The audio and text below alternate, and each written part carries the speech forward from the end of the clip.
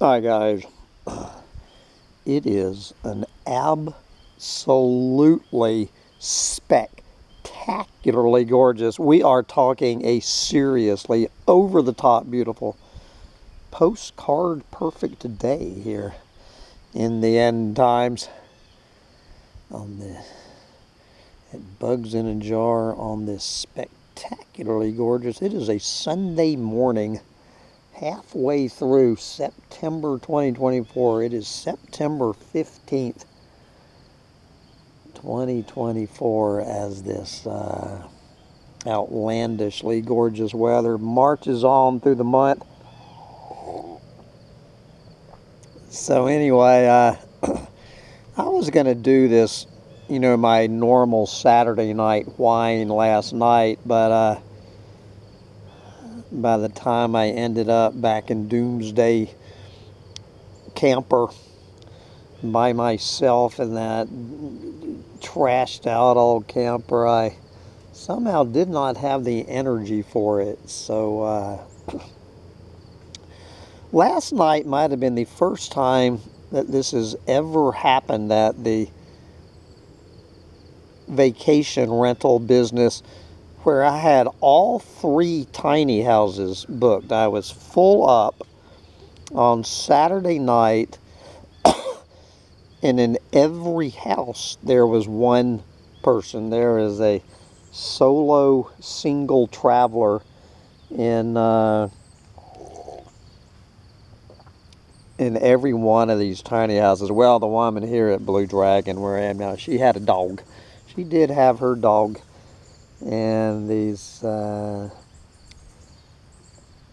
2 people traveling completely solo. And I don't know if that's ever happened. I think it has something, after Labor Day, after summer is officially over, I think the loners come back out after all of the families have gone home and the parties and all of that. That the lone travelers show up. And just thinking back on all of the goddamn years that I spent traveling alone, and I am just would like to think I'm done with that. Traveling alone can be one of the most brutal experiences a person can deal with. Some people act like they enjoy it. For someone who did it for so many years, let me tell you. So anyway, what I ended up doing, I spent about 5 hours last night on YouTube on this theme. It's 1 week from today I officially become an old man, a bitter old man with broken teeth, stranded without love here in the middle of nowhere. I have 1 week of middle age left to find my soulmate partner in life. And then apparently starting 1 week from today, if my friend is correct, and I'm not arguing with her, I will have a better chance of getting hit by lightning than I will have in getting in a relationship with a woman again, until the day I die. And just trying to wrap my head around this. So I spent 5 hours last night on YouTube sampling all of these different documentaries on loneliness and depression, and then a couple being a hermit. Of course, a couple on suicide. 5 hours filling my brain with how completely fucked I am, and millions of other people. And Good Lord. You know, for a subject that nobody wants to hear about or talk about, as this is one of the recurring themes is about how nobody wants to hear people whining about how lonely they are. I noticed a lot of these videos had millions of views, so I'm guessing the only people who were listening to all of these videos on loneliness were people sitting alone with their thumb up their ass on a Saturday night like I was doing. So, but you know, some of the takeaways I got, it was one thing that I was a little bit surprised about was, you know, I was mainly just thinking that loneliness was only something that old farts, you know, as officially 65 and older people dealt with. And while that is a huge percentage, and what I mostly centered on last night, the first video that I checked in with was this drop dead gorgeous 30-year-old little hottie with a very successful job, you know, plenty of money. She's beautiful, intelligent, blah, blah, blah. And sitting there, you know, looking at the camera. I know this sounds crazy, but I cannot make a connection with another human being on this planet. And then I looked at this 18-year-old girl, this cute 18-year-old girl who would have no problem finding a boyfriend and whatnot. You know, making the same claim. And, you know, more and more studies coming out that it's that the two groups who are now the loneliness are no shit Sherlock, the officially old farts, you know, the 65 and olders. We still are the reigning kings and queens of loneliness, but it sounds like the next largest group of lonely hearts are those under the age of 30. Is that just a rising tide of young people, teenagers and 20-somethings, that which they're blaming. You know, one of the major theories on that is social media, that these little imaginary friends that you make, you know, on YouTube or wherever, have just completely supplanted human-to-human interaction. And that these kids, you know, who are raised in social media, they just don't know how to relate to other humans, even if they meet other humans.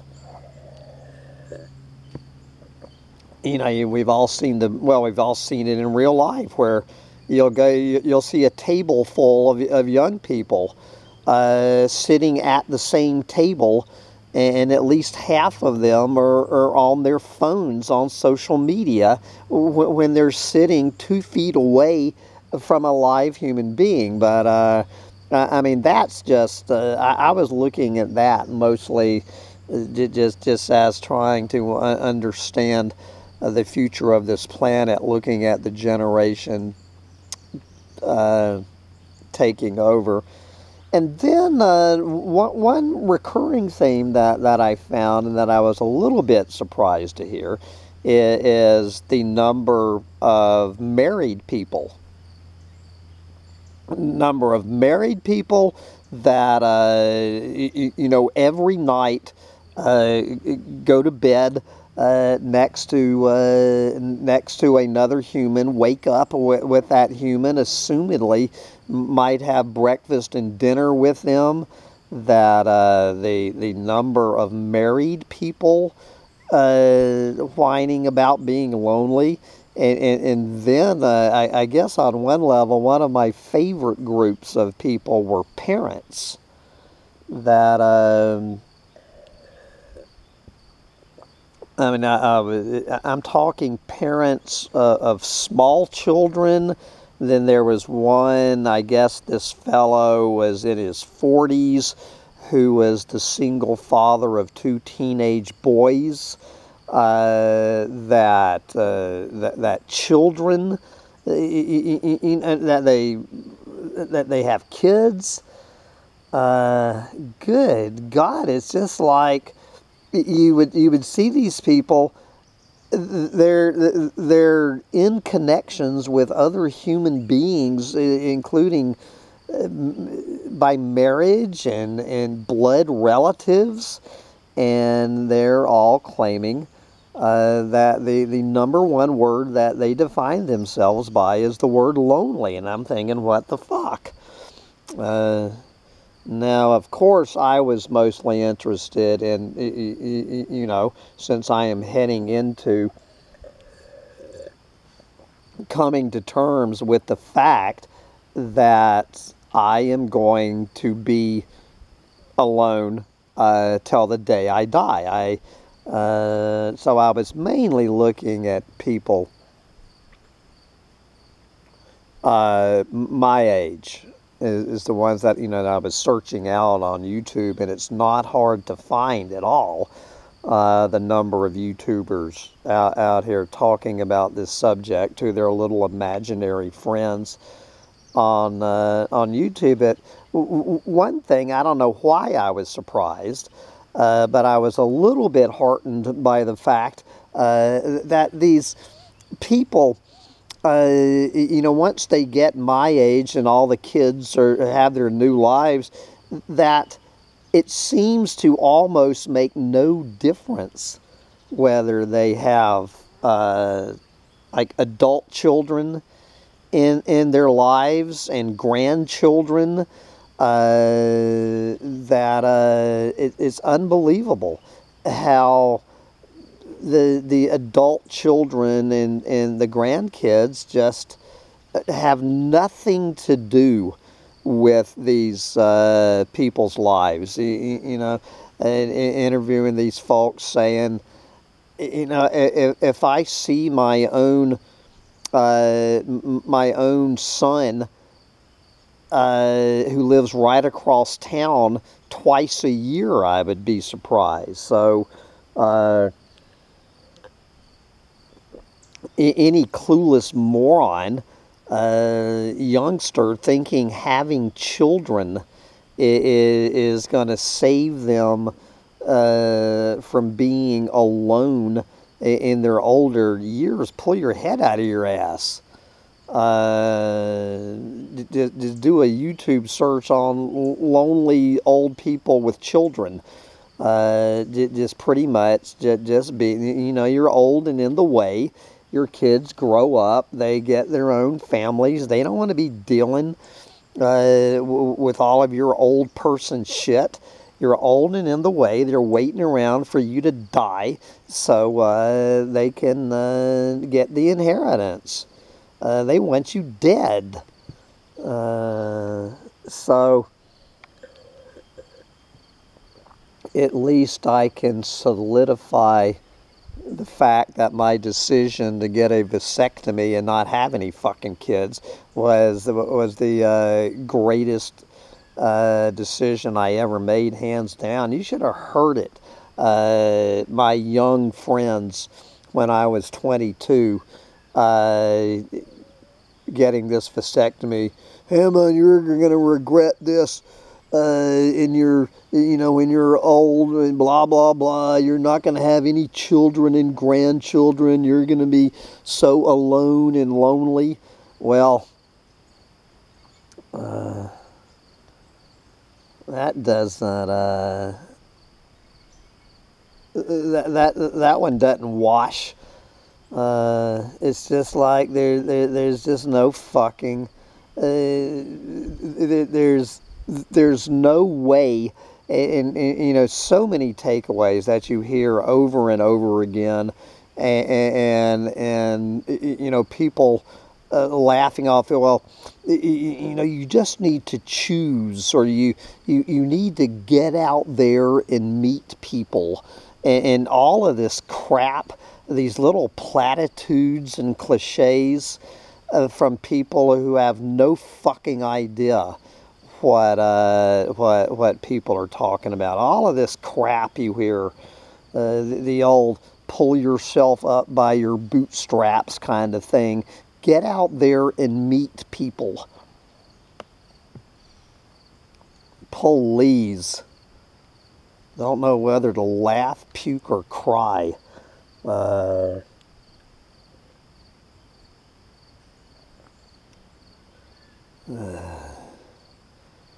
then one that I heard a couple of times, what is your biggest fear? What is your biggest fear? And how people just immediately said being alone. Is there, as one guy was saying, this 72-year-old man who looked like he had everything going for him, is being just realizing that I'm going to be alone till the day I die. It's a bigger fear than death. The fear of loneliness, living a life alone is a bigger fear than actually dying,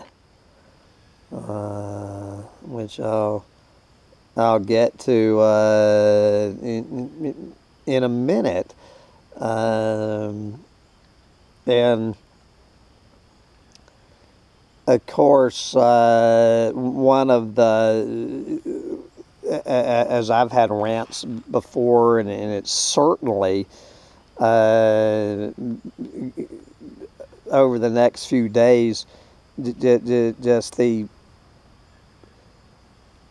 going to be driven into my head, and there's a pretty good chance you're going to figure this out yourself if you haven't already. Talking to folks about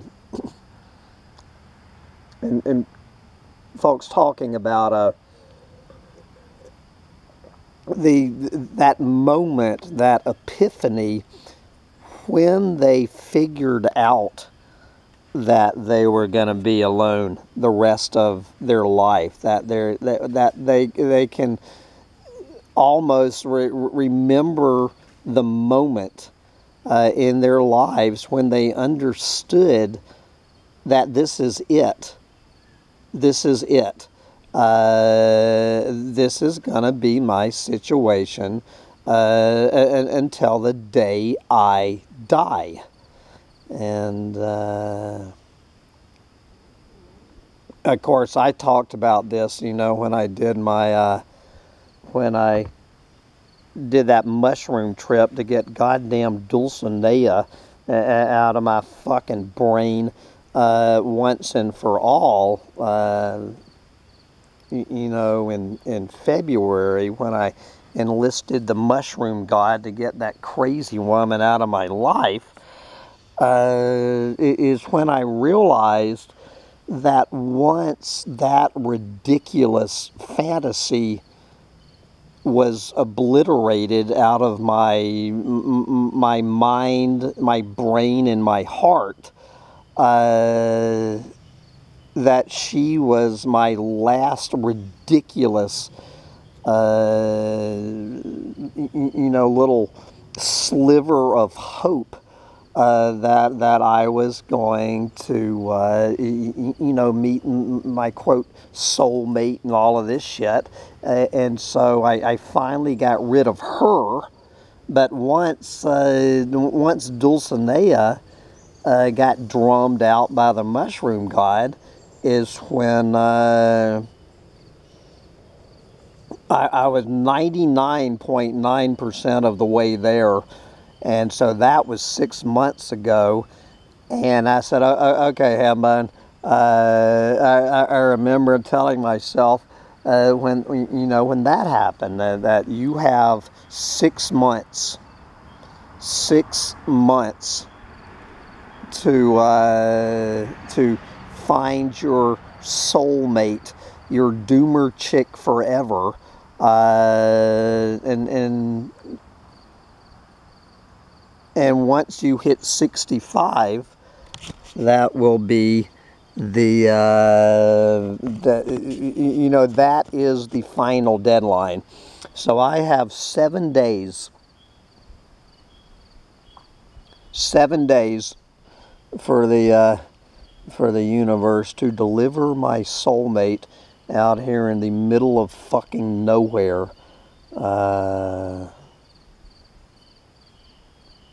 That she's gonna come waltzing in out here at Bugs in a Jar Farm, my doomer chick forever.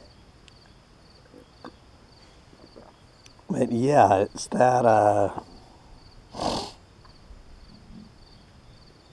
it's when you understand on a cellular level that you are never going to be sharing your life with another person.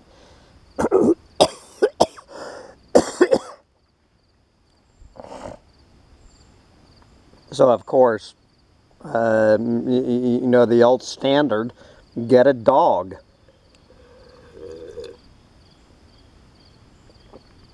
That several interviews with people saying, no shit, Sherlock, get a fucking dog. But then of course dogs die, they live 10, 15 years and they're dead. And then you got to deal with that. Sancho gave me a dirty look when I said that. He's 10 years old now. So now I get to face dealing with Sancho getting old and dying, with no support. And then I'll be sitting here with a dead dog.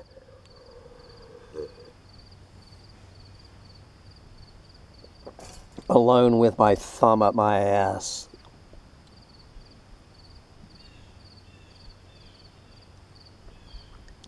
And of course, with all these interviews, I probably touched in with 30, if not more, people talking about this on YouTube, this very subject.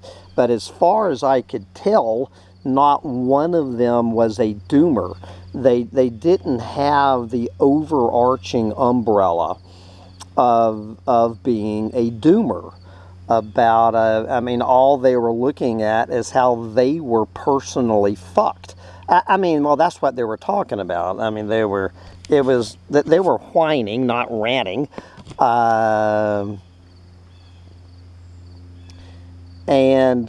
But as far as I could, none of them mentioned being a doomer. You know what I'm saying? So I don't have any reason to think that one of those people, talking about being alone till the day they die, also had to be dealing with the fact that this planet is fucked. Maybe one or two of them is not a clueless moron. So,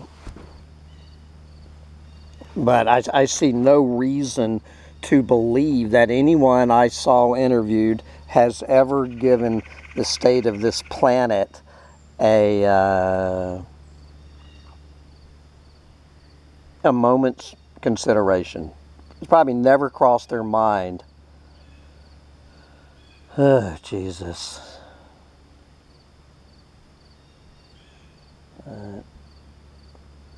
There is no way. And then of course, I went in and about the internet dating. You know, this one talking about people's absolute failure in this whole internet dating scene. About how the internet dating scene it's every bit as tragic as anything that that Shakespeare ever wrote. I like how this one woman defined it. She goes, okay. She goes, I'm sitting here on a planet of 8 billion people, so there's 4 billion men available out there. And so I can't find one in real life. So I'm being, she was funny. She goes, so I'm being rejected by 4 billion men in real life. So I go up there on the internet, internet dating. So what? I can get rejected by any man who hasn't already rejected me in real life. And this woman was 38 years old. 38 years old. And just, talking about just the absolute bleakness of just swallowing all of your pride and going out there on internet dating. But then, of course, I know, including my own brother, met a woman, through a newspaper ad, but even before then, 1992, met his lifetime partner. Probably somebody listening to this met his life partner on the internet, a good buddy of mine in Texas. He met his soulmate on the internet. So it works. It works probably for 1/100th of 1%.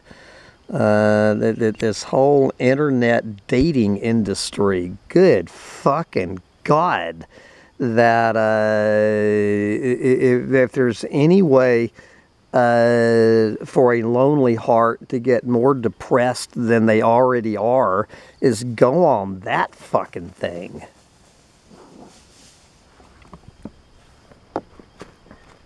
Sancho, what are you doing? Sancho! I don't know what my dog is after. Little dog, now! Sancho! Good God. Sancho! I want to go find my dog. I just wanted to touch base on 2 more things before I wrap up this wine, since I realize I'm talking to myself and I have to go get my dog. Then, of course, I had to touch base with a couple of YouTubes on hermits, and listening to people who act like they are 100% happy, completely turning their back on the human race. That Sancho, that they absolutely love living out in the middle of fucking nowhere, never having to deal with anybody else's bullshit. And on one level, I can understand that.